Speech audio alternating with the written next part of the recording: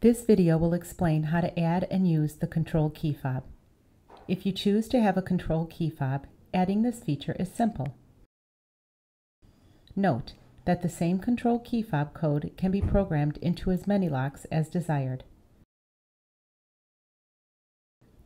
To begin, press and release the program button and enter the master key code. While the red LED is lit, point the key fob at the program key of the lock as shown and press the center button of the key fob. The green LED on the lock will flash as the lock reads the key fob code. Once the key fob is learned into the lock can now be accessed with the key fob. Simply point the key fob at the lock under the program button and press the center button of the key fob as shown. You can easily add a supervisor code with a Control Key Fob.